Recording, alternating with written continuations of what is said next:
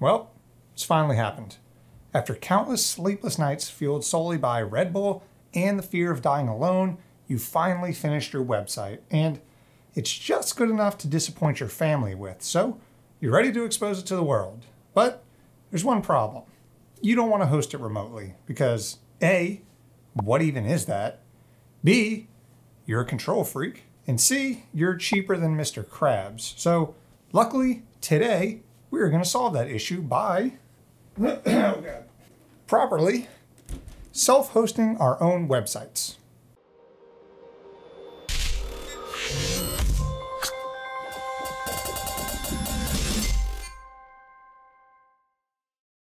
Okay, we're not actually using this one. I already have a server, so all right.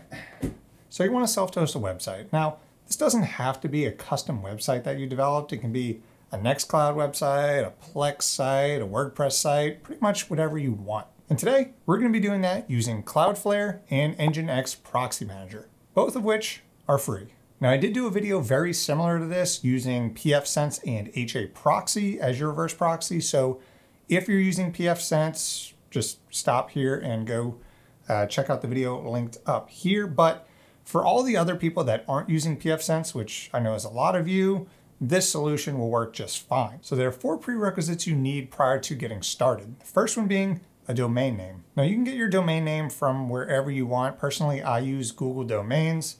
It's a really easy UI. It's super easy to get signed up. You use your Gmail account and it's about $12 a year. So $1 a month, you'll be all right. Now, if $1 a month is too expensive for your blood, then there are cheaper alternatives. So sure, go ahead, but make sure you have a domain name. The second is a website. Now, like I said before, this can be whatever you want. Just make sure that it's running on your local server or any machine that you have it running, and that it has a proper IP and port exposed. Third is a Cloudflare account. And again, it's free, super easy to set up. All you have to do is create an account and transfer your name servers from your current domain provider to the namespaces that are provided by Cloudflare. And it's really easy. Cloudflare has a tutorial to get you started, and it'll depend on your domain registrar. So just check with them on how to change your name servers. And the fourth and final thing you need is a machine running Nginx Proxy Manager. And your website and Nginx Proxy Manager can be installed on the same physical machine. You don't need 2 separate devices. You can have them both running in the same VM in the same Docker instance if you want. But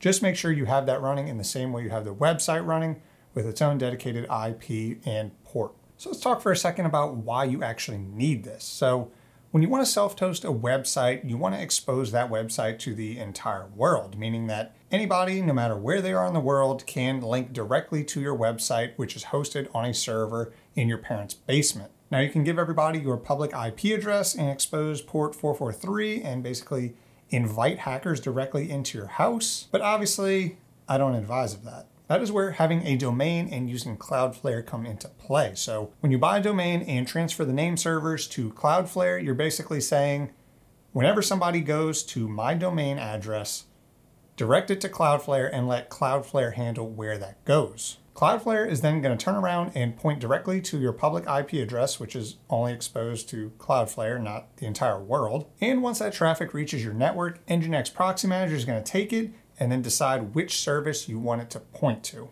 What it's also going to do is encrypt all traffic using SSL certificates between your home network and the Cloudflare servers, meaning that you basically have end-to-end encryption without really having to do anything. So let's do that. All right, let's dive in and take a look at how I got this set up. So the first thing I want to show you is the actual website that I'm going to be exposing. And in this case, we'll be using a Guacamole instance running in Docker. And here you can see the site is hosted on port 9696. So if we go to our Docker IP address and 9696, you can see here's the Apache Guacamole website. Cool, we can access it locally, but that's not really the point of this video. The next step is to get Nginx Proxy Manager installed. And again, we've done this in Docker. You can do it whatever way you prefer, but I did it in Docker using Docker Compose. And I created a custom template over here in Portainer. And let's take a look at it. And it's extremely basic, extremely straightforward. And if you want any instructions, you can go directly to the Nginx Proxy Manager site, and it will give you instructions on how to do it in Docker or in Docker Compose. Here you can see I pretty much just copied this version, except that I'm using Docker Compose version 2.1, which really is no big deal, but this is it. The only real thing you can see that I've changed is what ports it's exposed on. So you can change this to whatever you want. Just make sure that you have ports 80, 81, and 443 exposed. And then on the left side is how you want them exposed in your network, so to the Docker instance. Once you have that created and running, we can go in here and you'll see that I have Nginx Proxy Manager running on those exact, on those exact ports. And the first thing you're going to do is go to the port you specified that's mapped to port 81. So in this case, it's 40,081, and it's going to ask you to log in, and the default credentials to log in, I think, are listed here. It is admin@example.com, and the password is change me. And then when you log in, it'll prompt you for your actual email address and to change your password. Okay, so here we are in the dashboard, and by default, you'll pretty much see zeros and nothing really here, but that's perfectly normal. Okay, we're gonna take a break from Nginx Proxy Manager for a little bit and step over into our router. So this step is gonna be different for everybody because not everybody has the same router or modem. So if you're using Linksys or you're using TP-Link, or if you're using pfSense, this step is gonna be slightly different for everybody, but just look up how to open ports on your specific configuration and you'll get there. What we're going to need to do is expose ports 443 and 8080 to the outside world and make sure those are mapped to our Nginx Proxy Manager instance. So you can see here, it's saying if the destination coming in is using HTTPS or 443, then take that, turn it around, and send it to this local IP address on this port, which again is our Nginx Proxy Manager on this IP address. Now remember, the port that we exposed before using Docker Compose is what we're going to use for 443. So again, let's look here. I am exposing 40443 to the internal 443 of Nginx Proxy Manager. So 40443 is what we will use for opening the port, which is what we've done here. So it's a long way of saying, make sure 443 is mapped to the IP address of Nginx Proxy Manager and the port you used for 443. Got it? Good. And you want to do the same thing with 80. Now that that's done, let's step into our Cloudflare instance. So like I said before, just make sure that your domain is pointed to Cloudflare, and once you get that set up, you'll see a configuration similar to this. And you can see I'm using the domain mrballoonhands.com.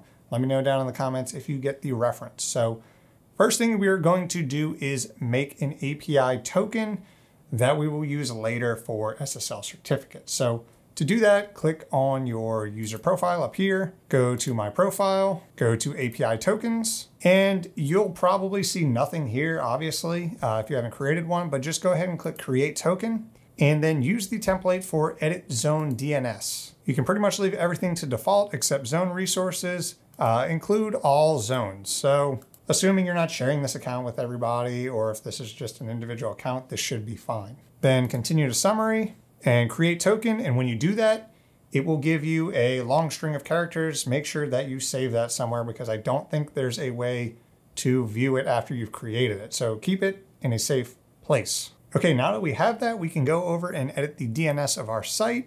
Just click on DNS over here. And this is where you will modify how your subdomain points to your actual physical home public IP. So all you have to do is basically create an A record with the name of the subdomain that you want to use and point it to your public IP address. And that's what you see here. So I have a couple that I was testing out. The top one is the one we are going to use. We're going to call it guac. So the URL we will be using is guac.mrballoonhands.com. And all we've done is click add record, type A, the name would just be guac, and the IPv4 address is your public IP address. If you don't know what it is, just go into Google and type what's my IP, it will give you your public IP address. And for this proxy status, leave this to proxied, and I know a lot of people have issues with Cloudflare and Nginx Proxy Manager with this proxy status and whatever, but with the way we are doing it, I'll leave this to proxied. Okay, let's stop and take a breather for a second. and talk about where we currently sit. So you have your domain.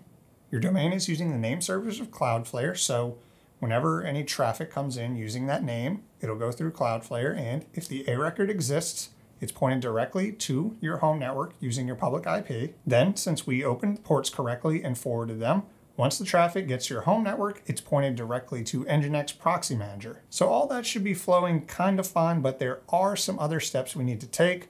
We need to set up SSL, and we need to tell Nginx Proxy Manager where to point. So let's do that. All right, back in Nginx Proxy Manager, we're going to go over to SSL certificates. Now, you can see I have a few here that I've tested with, but let's just take a look at this one. I guess it's not letting me. So go over here to add SSL certificate, and you're going to click Let's Encrypt. And for domain names, you can list different domain names that you want to use, or you can use a wildcard, or you can have one certificate per domain name, whatever you want. But I just used a wildcard, so I did wildcard.mrballoonhands.com. And what you're going to want to do is use a DNS challenge. This will make it much easier and much more reliable for Nginx Proxy Manager to talk to Cloudflare and make sure that the servers are doing a proper handshake and checking out with each other. So go down here and select your DNS provider, and that's going to be Cloudflare.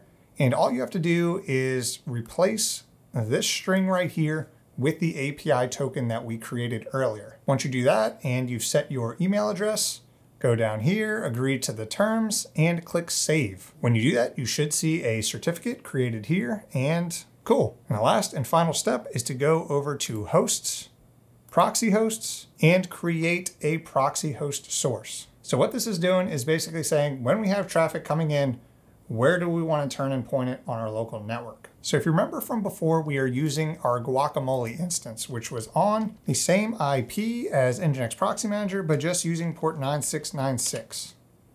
And there it is. So if we go back here, you can see I'm doing that here. Now, obviously you won't have this created yet, so you're going to want to add proxy host and domain names being the A record that you set it up before combined with your domain name. So remember, we used guac.mrballoonhands.com. Scheme is HTTP or HTTPS. Now, this will depend on your site. Now, Guacamole does not use self-signed certificate. It uses HTTP, so unencrypted. So we will select HTTP. If you're hosting a site that uses certificates, then select HTTPS here. Just know that using HTTP is perfectly fine. The traffic between Nginx Proxy Manager and your site locally won't be encrypted, but the main traffic between Nginx Proxy Manager and the outside world will be encrypted. So unless somebody is literally in your house on your local network intercepting the packages between Nginx Proxy Manager and your website, then you're good. So yeah, HTTP, our IP address, and the port, 9696. You can turn on cache assets, you can turn on WebSocket support. The only one I really use is block common exploits. You can read about all the fancy things it does, but I would just recommend leaving that on. Then you're going to go over to SSL,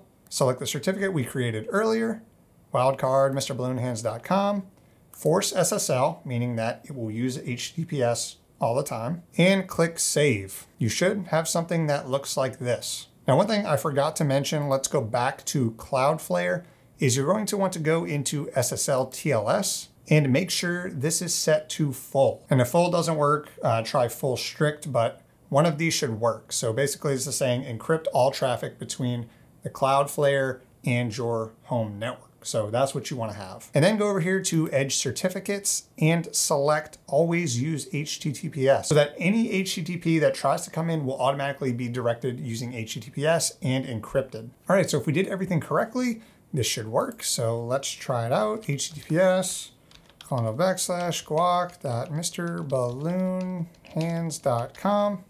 And there we go. We are exposed to the outside world. We've used our domain with our A record, and we are seeing our locally hosted Apache Guacamole website. So yeah, that's pretty much it. We can now host whatever website we want, assuming it uses your standard ports 80 or 443, and expose it to the outside world. So you can now host your website and show it off to all your friends, and yeah, they'll be super impressed. I'm totally 100% Sure of it.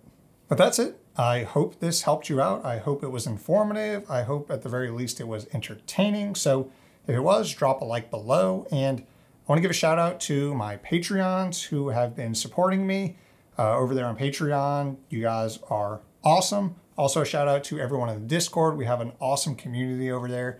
Everyone in there is super nerdy and willing to help out and talk about tech in general. So if you want to stop by, check it out. Link is in the description below. But that is it. I appreciate you all if you've made it this far in the video. Thank you so much for watching, and I will see you in the next one.